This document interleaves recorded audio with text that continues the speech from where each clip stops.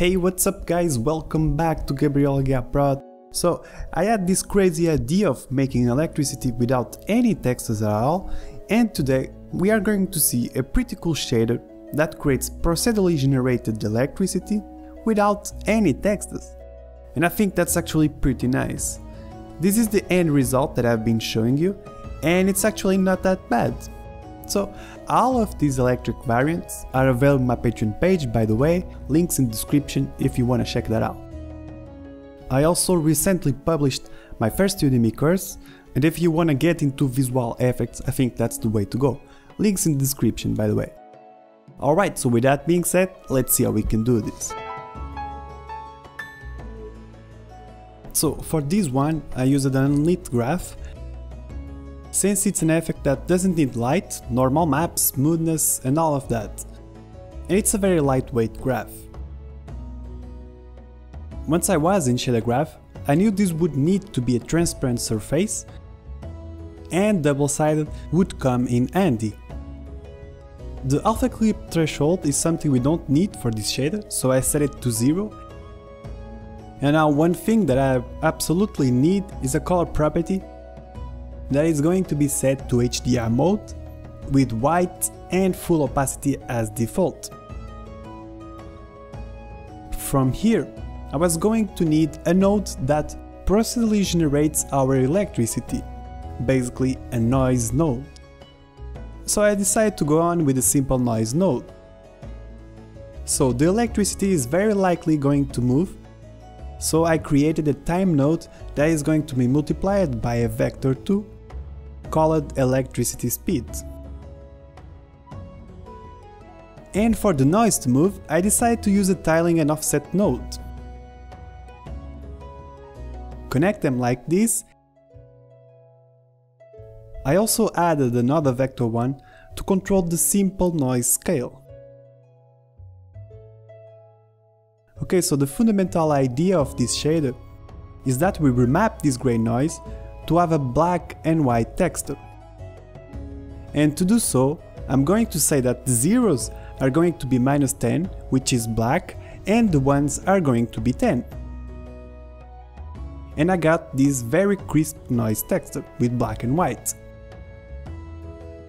Now the way I used this to my advantage and to obtain the electric lines is by distorting the UVs of a white texture.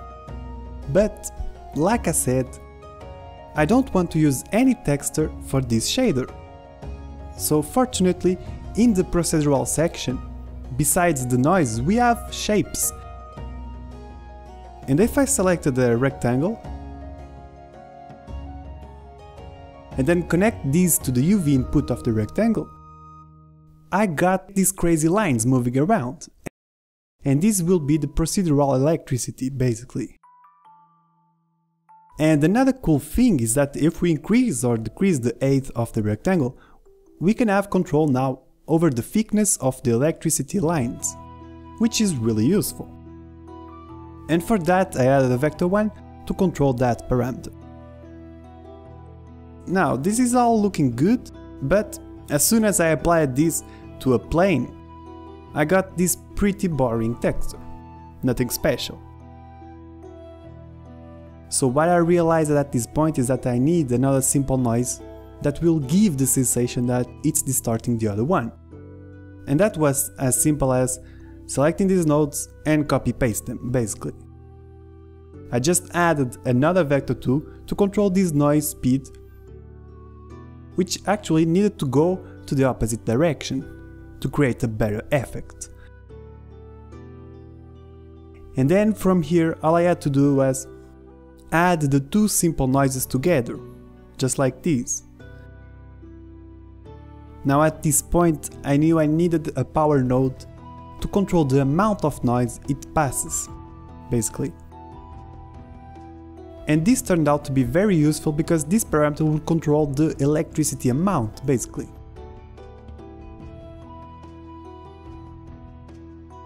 Which is quite cool. So now I just needed to add color to this shader, and basically I multiplied this output with the color And since I knew I wanted to control the color with the particle system, I also added a vertex node which is going to be multiplied with this.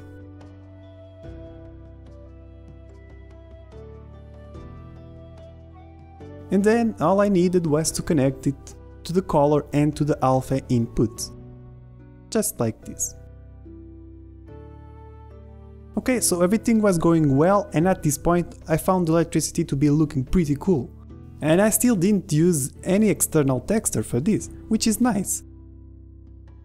The only thing I noticed at this point is that I was missing a mask texture, so I don't have these hard edges all around. But normally I actually use a texture to create a mask, so I had to come up with a pretty unusual way of doing it. And I tried many things actually. I even used this ellipse from the shapes, which wasn't that bad, but I was still having these hard edges. So I tried many more things, but then I came up with this brilliant idea to use the polar coordinates UV node.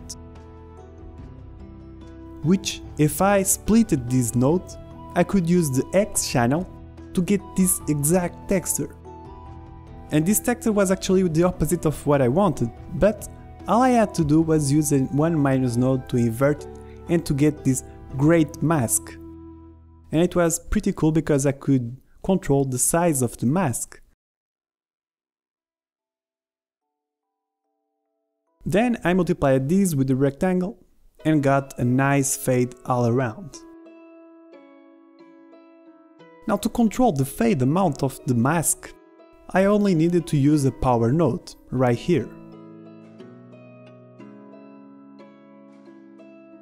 And this could control the fade, which was really nice. So I was very pleased with the end result and the shader was almost done. But when I went back to Unity, I noticed that the mask wasn't working properly. So then I realized that, yeah, probably I need to clamp the values that comes out of the 1- to be between 0 and 1.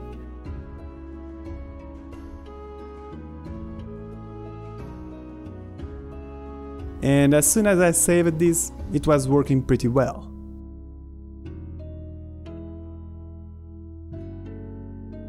So now I was able to keep on going on with my work and create some simple electric hits, some impacts basically.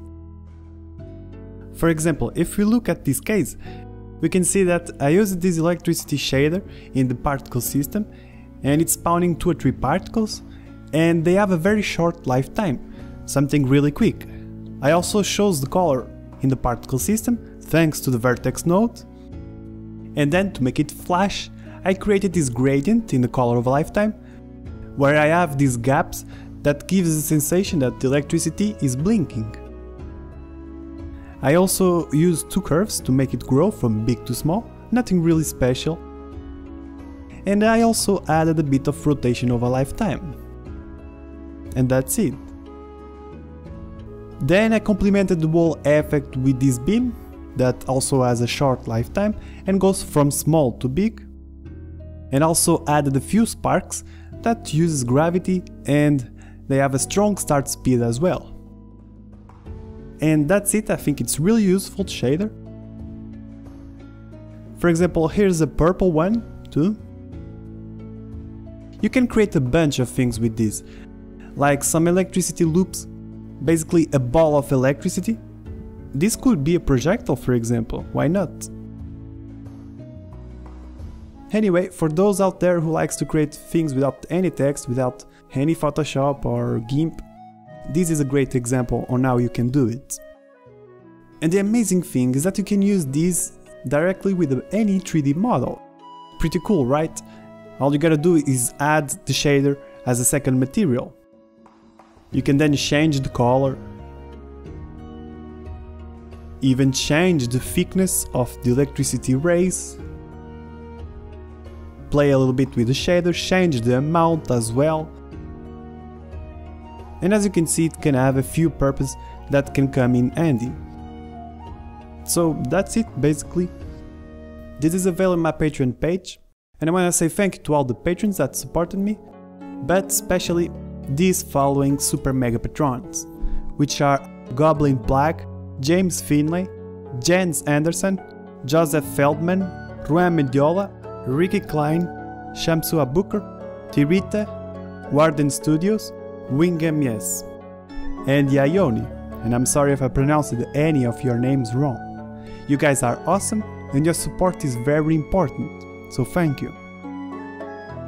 So like I said at the beginning of the video, I recently published a Udemy course and I left a link in the description for those who are interested, and those lectures will take you from a beginner standpoint in visual effects to an intermediate level artist. And if you are interested, go check it out. I think it will help you to grow as a visual effects artist. So that's it guys, I hope you have enjoyed this video and I hope to see you in the next one.